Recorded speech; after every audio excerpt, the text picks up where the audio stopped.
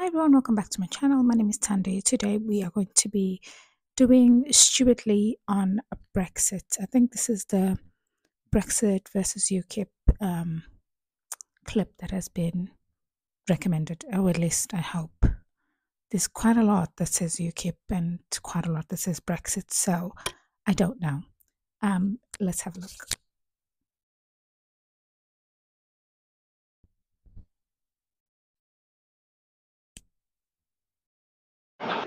This is a very difficult time in history to do stand-up, and I would appreciate your blanket support, to be honest. It's very, look, I went back on the road in September. I did a week in Oxford, right, that's Remain.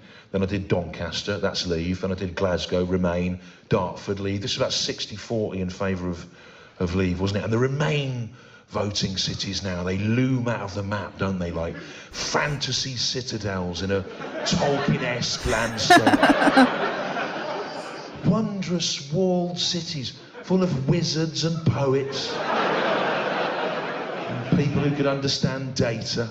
I think Leeds was Remain, but only in the middle of a vast swampy fen with "Here there be trolls" written over it. Yeah, down here, laughter up there. People go, hang on, trolls, Stu, that's not a very fair way.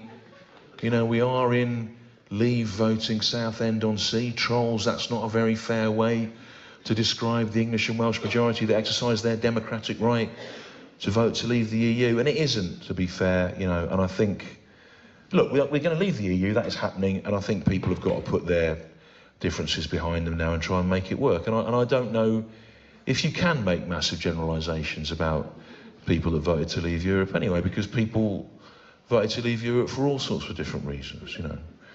And it wasn't just racists that voted to leave Europe. Cunts did as well, didn't they? Stupid fucking cunts. Racists and cunts. And people with legitimate anxieties about ever closer political ties to Europe. Dear Palace Theatre Southend, please inform the comedian, and I use that word advisedly, Stewart Lee, who I had the misfortune of being taken along to see by friends last night, that I actually voted to leave Europe, and I am neither a racist nor a cunt. Okay. Merely someone with genuine anxieties about ever closer political ties to Europe. Yours, a cunt. Burnham on Crouch. That's where they live, isn't it? Burnham on Crouch. Do you know what? I don't know anything about Burnham on Crouch. I just drove through it. I thought that'll do for that joke. That was like a parody. It's the first time it's got a laugh. So, yes, welcome to the music hall. So, no, but it's difficult, you know. You can't make massive. To be fair, you can't make massive generalisations about people that voted to leave Europe. People did vote to leave Europe for all sorts of different. They did. Don't snigger away down there. They voted. You know, not everyone that voted to leave Europe wanted to see Britain immediately descend into being an unaccountable single-party state, exploiting people's worst prejudices to maintain power indefinitely. Some people just wanted bendy bananas, didn't they? Oh no, I only wanted bendy bananas. And now there's this chaotic inferno of hate. Oh well, never mind. It's gone to shit. At least the bananas are all bendy again, aren't they? Like they always fucking were.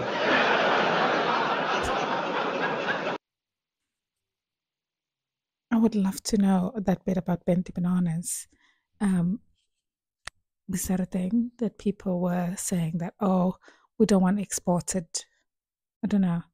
What's the reasoning behind the bendy bananas? That bananas from abroad are not bendy enough? Oh, you know what? I'm already prepared for the amount of hate that's going to come from this video. I have a link for that. This is not the correct one for the Brexit versus Trump. Please just put a link in and then I'll have a look at the correct one because there's quite a lot here that say UKIP and also Brexit. And the one that said Brexit versus Trump was like over an hour long. So if you do have a link for the clip, please let me know. I hope to see you in the next one.